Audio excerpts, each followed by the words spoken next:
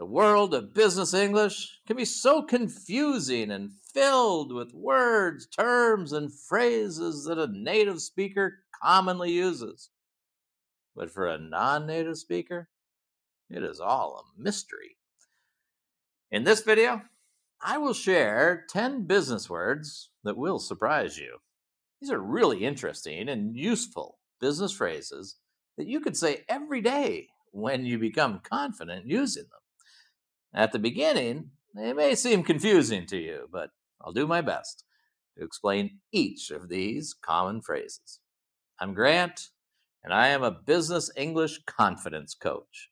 I understand that it is really difficult to learn English, but I try to build your confidence using great vocabulary and having fun doing it.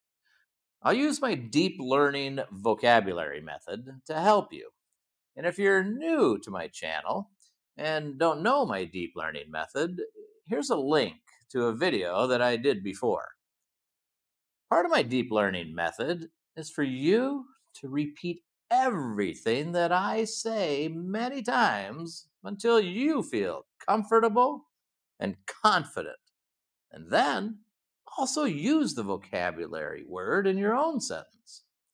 I want to challenge you to make your own sentence with each word in this video. And for bonus points, please share your example sentences in the comments. I'm sure there'll be a great prize waiting for you. Let's jump right in with 10 useful business English terms that most of you will never guess from their words. Pipeline. Pipeline is a word you probably know from this image. But in business, this is what it means. The stages or steps in a process, especially in sales or project development. Here are some example sentences. Our new product is in the pipeline and will be launched next month. We have several deals in the sales pipeline that should close soon. Now, can you make your own sentence using pipeline? I want you to try. Ballpark figure. This is a commonly used phrase, and I think very helpful in business. The phrase comes from a baseball stadium, which is often called a ballpark. And the phrase came from people guessing how many fans came to the ballpark to watch the baseball game. It means an approximate or general or rough estimate. Here are some example sentences. Can you give me a ballpark figure for the cost of this project? We need a ballpark figure to plan our budget for next year. This is a phrase that all of us can use every week, maybe every day, depending on what you do. So can you make your own sentence using ballpark figure? Bandwidth. This is a difficult one for most people to pronounce. And I think about the word band and then width. Width is how wide something is. The D is really soft in the pronunciation of width. So it's like width with a soft D in there. So width.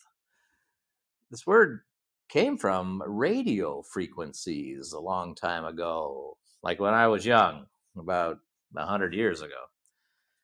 And now it has become commonly used with the internet, relating to broadband and fiber optics, like this image. It means the capacity or ability to handle tasks or workload. Here are some example sentences. I don't have the bandwidth to take on another project right now. Our team needs more bandwidth to meet the deadline. Maybe some of these might resonate with you. I have a feeling that you can relate to this word and these example sentences. How can you use bandwidth in your own sentence? Bootstrapping. Everyone knows what a boot is. And then here's an image of a strap for those of you that don't know what a strap is. Straps come in many different shapes and sizes. But bootstrapping is something that every founder and entrepreneur knows very well. It means starting and growing a business with minimal financial resources. Here are some example sentences. She started her company by bootstrapping with her personal savings. Bootstrapping a business requires a lot of hard work and dedication. Maybe you know a founder or an entrepreneur, or maybe you are a founder or entrepreneur, and you know the idea of starting a business with very little money. How can you use bootstrapping in your example sentence? Elephant in the room. This is a great phrase that does not mean this. But it does mean an obvious problem or issue that is being ignored. Here are some example sentences. We need to address the elephant in the room, our declining sales. The elephant in the room during the meeting was the budget cuts. I know we have all had this feeling before, and I want you to try to make your own sentence using elephant in the room. Give it a try. Red tape. Now, most of you will think that red tape is this image, and you're right. But in business, it has a very different meaning, and one that you can all relate to. It means excessive bureaucracy or needing to follow long and difficult rules and regulations that slow down processes. Think about trying to get almost anything done with a government. But it can also happen often in companies too. Here are some example sentences. We need to cut through the red tape to get this project approved. The red tape and government regulations can be very frustrating. I'm sure you have experienced many situations involving red tape. How can you use this useful word in your own sentence? Fast track. Here's a really great business term that you might think of this kind of fast track with racing cars on a racetrack. And that's true. That could be a fast track. But of course, that's not what it means. And this is what it means in business. To speed up the progress of something. Here are some example sentences. We need to fast track this project to meet the deadline.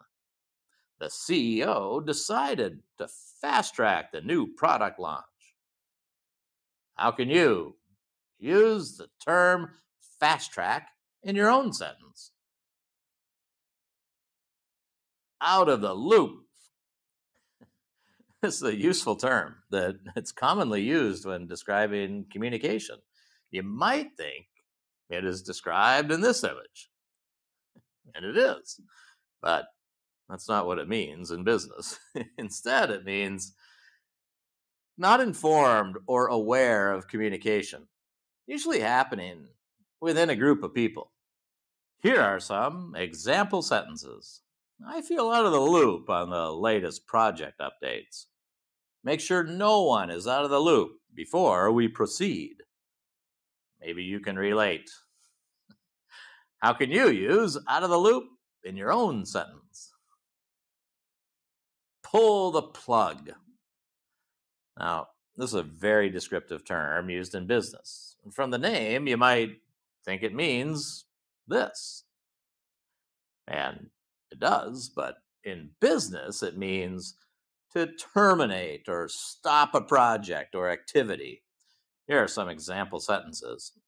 The company decided to pull the plug on the underperforming product. We had to pull the plug on the event due to low registrations. you ever been in a situation where you or someone had to pull the plug?